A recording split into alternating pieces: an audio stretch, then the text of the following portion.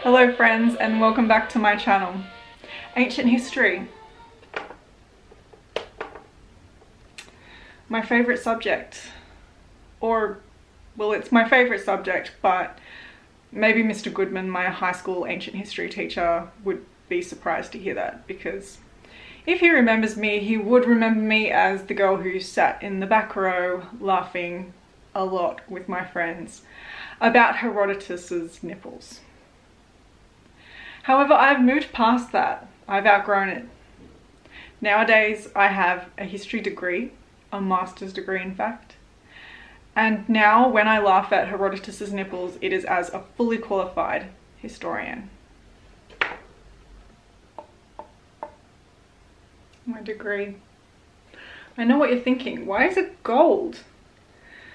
I do have a paper one, and this one's actually my undergraduate one, but I like that it's gold because I feel like it gives off this sort of big, rich energy that I'm really trying to manifest into my life right now, so I just like this one. I can't wait to have somewhere to hang it. But for now, I'll put it back in its box. Anyway, today's video is about mytrueancestry.com. Of course, this is not mytrueancestry.com. This is a print from Raphael's School of Athens. But mytrueancestry.com is an exciting, amazing website. And I know that the rest of you history nerds are going to be really excited when I show it to you. So, My True Ancestry will take the DNA that you upload. So if you've tested with Ancestry or another company, you upload it there and it will tell you what ancient populations you match with. So I'm not talking about your regular ethnicity estimate. I've done those videos. I'll link them above or below or somewhere if you want to watch them. This one is so much cooler because it's about ancient history. So it'll take archaeological remains that have been discovered, for example, like Viking graves or, you know, ancient Greece or Egypt. It also has Australian Aboriginal and sort of the Americas and any way you can think of ancient DNA from ancient cultures. So you can find out where your ancient ancestors were from. Alright, so I'm not going to be able to show it to you here, so I'm going to cut to my computer screen and show you my results so you can see what you get. So you head to mytrueancestry.com and here's the homepage and you can sign up in the top right hand corner. So I just wanted to show you, they have actually different levels of memberships or subscriptions. So commoner is free. You can sign up for free and you can use quite a lot of these tools for free. So I highly recommend you start off just with the free version because it'll give you a taste of what it's like. For mine, I've actually upgraded it to night. So you'll be able to see with my results, this is what you can get for a night kind of subscription. So once you upload your kit, which you'll have to get from Ancestry or from wherever you've got your DNA, it'll process. It takes about 10 minutes and then you'll get your results. You can give it a name. I just called mine Vanessa. And then you can see below there's a bunch of headings and those are going to be all the categories we can just open up. So the first one is my ancient populations. These are my closest ancient populations, Saxon and Frank, which is super cool. So as you can see below it, you've got Saxon and Frank, then you've got Celt and Frank, Viking, Danish and Frank, Viking, Danish and Saxon, and it just goes on. So those are the genetic distances. If you remember my GEDmatch video, that goes more into what these genetic distances mean, but suffice to say, the smaller the distance, the closer the match. So my most likely match is Saxon and Frank. Then we can go to the ancient sample breakdown. That gives me all of the regions that I had a match with, which is quite a lot. As you can see, there's all sorts. And then there's a breakdown by era, which personally I find really confusing. So I'm not going to go into that. The next thing is these archaeogenetic matches. Forgive my pronunciation there. These are a whole list of different sort of ancient DNA samples that I have matches with. So each of those sort of numbered ones is a different individual sort of set of remains that have been dug up. And it's telling me how close my genetic distance is to that person. And then it also has like a little percentage, like how where I compare against other users. So how close I'm matched to this person as comparing to other people who've uploaded their DNA. Does that make sense? I hope it does. So I'll just show you if I open up just one of them as an example. So this is the Copper Age, whatever. And I could open that up and see the info about it. A lot of those extra things to click on are higher sort of subscriptions, so I can't look at everything, but I can look at quite a bit here. This section I don't think is available to the commoner, but the earlier stuff was.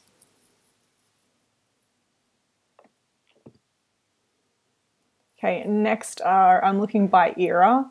So if I want to look at the, I think it was the Neolithic I just passed, and then the early Bronze Age. So it's telling me if I look at each sort of era where sort of I'm matching with people. So these are the remains that were discovered from that era that I match from. So it kind of can tell me where my ancestors might have been at a particular time. So for example, their Roman age, mine are very sort of Celtic. Obviously I'm not a Roman. Dark Ages, Saxons, medieval, Vikings, a few other things. But yeah, it's interesting to get an idea of where your people were in particular eras. I don't have any from the Americas, some people will. Okay, this bit is showing me the shared DNA segments that I have with some of these people. So this, one for example, this Bronze Age dude, I've got a few different chromosomes and then a few little segments on those chromosomes. If you remember my video on DNA Painter, that goes a little bit into what those little sort of chromosome segments are, but it basically means that, on that chromosome for me, there's a little piece that matches to my, the same chromosome on this other person. So as you can see, some of mine are hidden and I have to upgrade to actually see it. But I can still see quite a few with the night sort of subscription, so that's cool.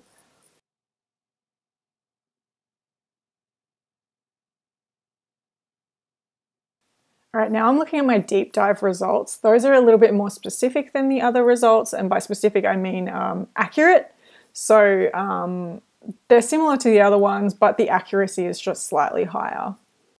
All right, and these are my modern population estimates. That's very similar to what they offer on GEDmatch. So they're just condensing it. If I was one sort of ethnicity, that's what they estimate it would be. And they've got a little map showing how close I am to those.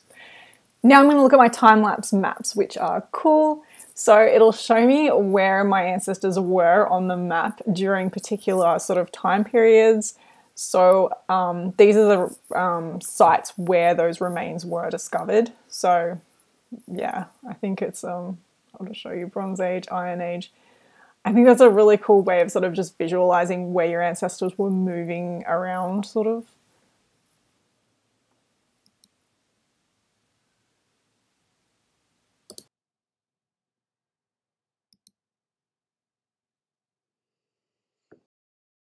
And then we've got my closest matches from ancient times. It's just a zoomed in sort of map showing me where my closest matches were. And it's a very specific region of the world. Obviously, my ancestors were from a specific area. They weren't all over the world. They were primarily, I guess, Western Europe and Scandinavia and the British Isles and stuff like that. Okay, Y-DNA. This is crazy, right? Because I'm a female, I don't have Y-DNA. What this technology does is it takes the Y-DNA from a lot of my matching samples and it just uses an algorithm to sort of estimate if I had Y-DNA, what would it be, sort of. So these are just my close matches. That's the deep dive, which is once again more accurate, or, the algorithm's a little bit sort of tighter.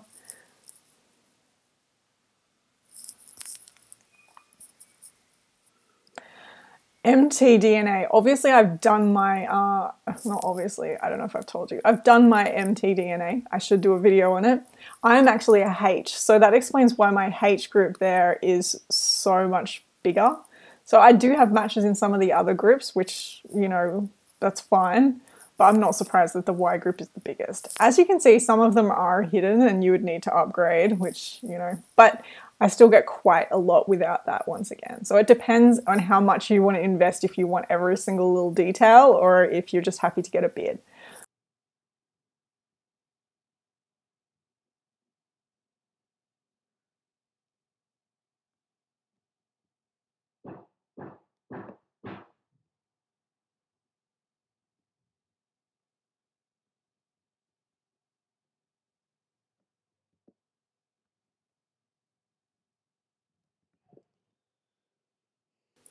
All right, so then onto the mtDNA deep dive.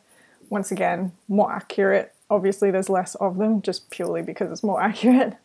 But yeah, it's really interesting to see. These are my matching, the people that I match with.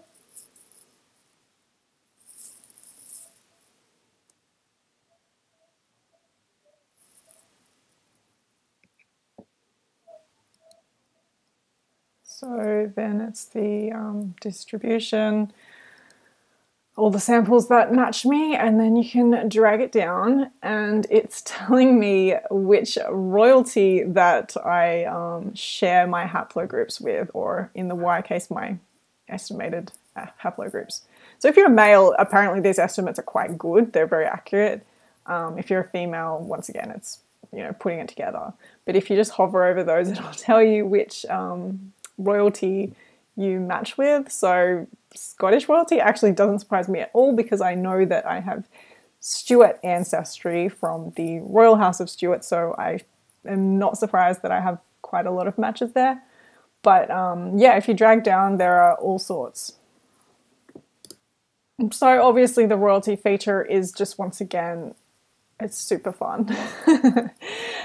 Who doesn't want to know what royalty they share some bits of DNA with?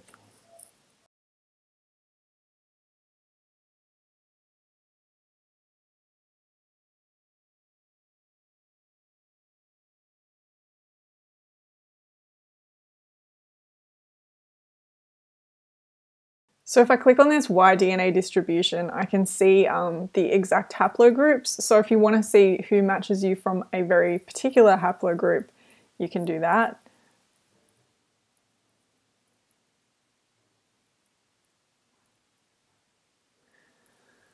And then I can go to the mtDNA one, which is the maternal ancestry, the mitochondrial DNA. And once again, like, well, I've got a lot of different ones there. But it's going to do the same thing. I can select a certain one if I want. I can drag it down. I can look at all the different royal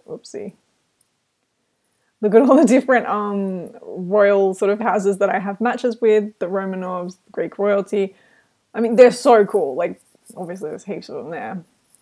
This would be the H group, because I already knew that I was a H, which, you know, helps, I guess, but I know that all these people are also H's. Sorry, that's probably driving American watchers crazy. I think you guys say H, not H. So too bad, I'm going to keep saying H. But I'm aware that it's probably driving you nuts. Sorry. Alright, so this is the DNA spotlight sort of section. Obviously I don't match with this guy, but you can click on different people or different groups and see how you match with them. So on the Roman gladiator section, I do match some of them. So they're obviously Celtic, British gladiators. See, there's an Egyptian / Near East one at the bottom that I don't match with. Ancient Britain. As you can see at the bottom, underneath the picture, they have a bit of a description of what that sort of means, like what period they're talking about or what person they're talking about. So yeah, it's a bit of an explanation about who that is and how closely I match them on the side and how that compares to other people. And as you can see in the blue, the deep dive thing, that's just, like I said, the accuracy is a bit higher of the deep dive. So I match with a few of these guys.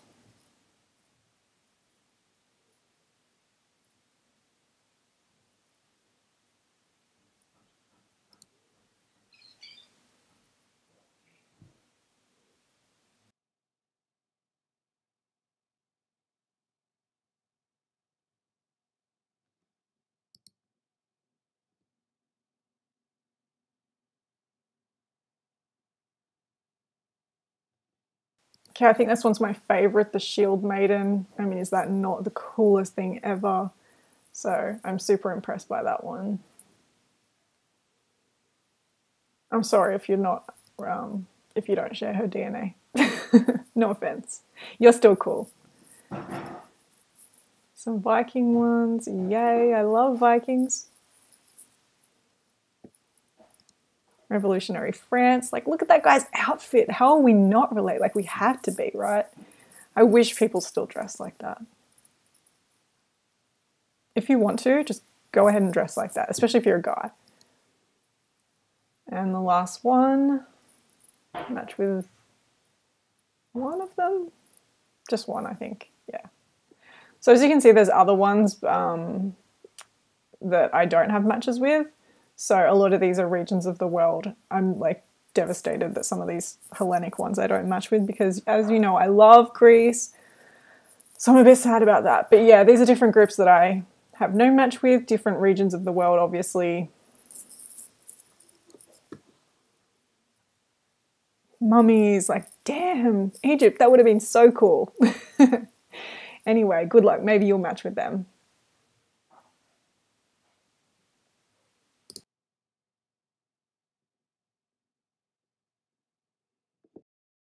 Okay, this part is the timeline. As you can see, a lot of it says upgrade needed, so I can't see all of it, but I do love a timeline.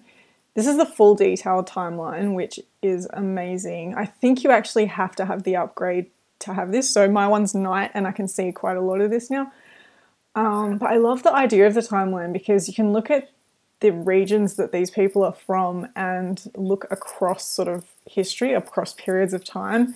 And it tells you where your ancestors were at that time in history. So I can sort of see the movements. And I know when I say ancestors, obviously I'm using that term loosely. I might not be directly descended from these people, but we share common ancestors.